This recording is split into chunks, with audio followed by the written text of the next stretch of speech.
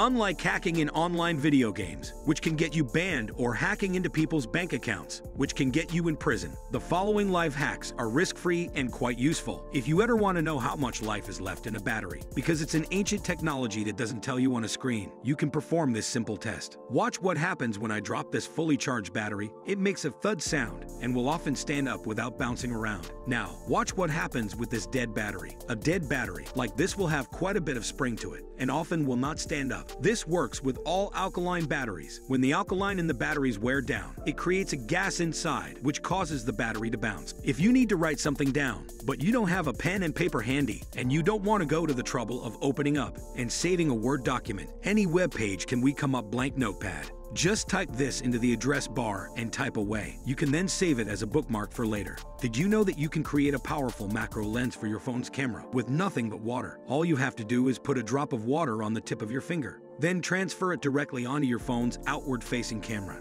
Now you can film stuff up close, but with much greater detail. This works because water droplets are highly curved and convex, just like a magnifying glass. Using a pencil, a light bulb, a wire, an extension cord, and a clamp, you can mark your name on metal objects. First, remove the metal cap from the pencil and file it down so that the lead is visible. This is so that you can wrap the wire around the lead. After it's secure and you've sealed it on with a lighter and a rubber pencil sleeve, cut off the end of your extension cord so that the wires are exposed. Now that they're exposed, connect them to the wire attached to the pencil and run it through the light bulb. Use the remaining wire to connect the light bulb to the clamp. Now take the metal object that you want to brand, secure the clamp to it, and plug in the extension cord. You can now carefully write on any metal object with the pencil. It's a handy way to name tag your possessions. Try this at your own risk though. Playing with electricity like this isn't advised unless you know what you're doing, until a brilliant inventor creates a hanger that doesn't leave shoulder bumps in sweaters. You can hang them up like this instead. First, fold your sweater directly in half.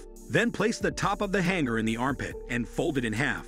Once more, the flashlight feature on most phones has a wide range, but provides a very dim light. You can create a more powerful, more focused light by taping a short length of straw directly over the light on your phone, like this. Now your flashlight is far more focused. Even if you're not a farmer, it's very easy to grow your own green onion. All you have to do is put the root end in water, and the entire stalk will grow back. Eat, keep the root end, and repeat. You'll never have to buy green onion again. If you are the type of person who tends to accidentally butcher cakes when attempting to cut them, try using unscented dental floss instead. It's easy to make precise cuts and works on cheeses and other soft solids as well.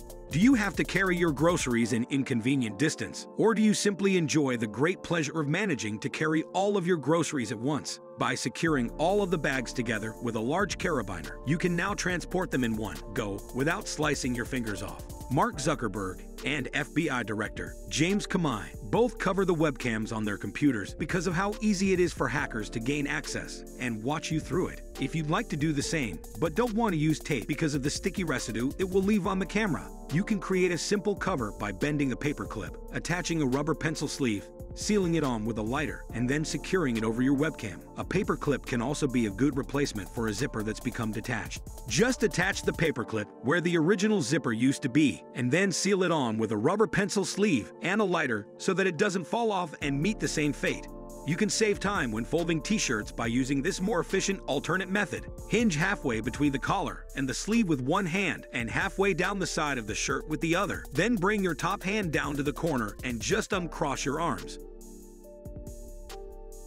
You can also use a t-shirt to save space when packing. Place a pair of underwear and other small items, such as a toothbrush, in the middle of the shirt. Then fold the sleeves and then layer socks on the sleeves so that the open end faces. Roll his shirt up, starting from the bottom, and then tuck everything into the socks to secure everything in a neat bundle. If there are mysterious eggs that have been in your refrigerator for an amount of time and you're no longer sure if they should be eaten, then try this test. Fill up a container with water and place the egg inside. An egg that's fresh will lay flat on its side or raised up slightly at the larger end. Any other eggs that rest on the smaller end are stale, and ones that float are rotten. Old eggs float because as the egg ages, air enters the egg and the air cell becomes larger, and this acts as a buoyancy aid. Are you ever annoyed by the fact that you can't Control F a real physical piece of paper? Achieve the next best thing by making an index in the front of your notebook and then making a small mark on the side of the paper whenever you use a particular key term. Removing broken light bulbs can not only be annoying but dangerous as well. Luckily, a potato can come in handy in this situation.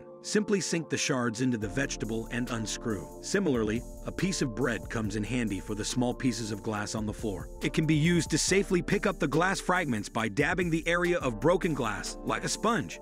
If you want to eat the potatoes that you aren't using to remove broken light bulbs, here's a quicker way to peel them. Make a skin-deep incision around the entire potato and boil it.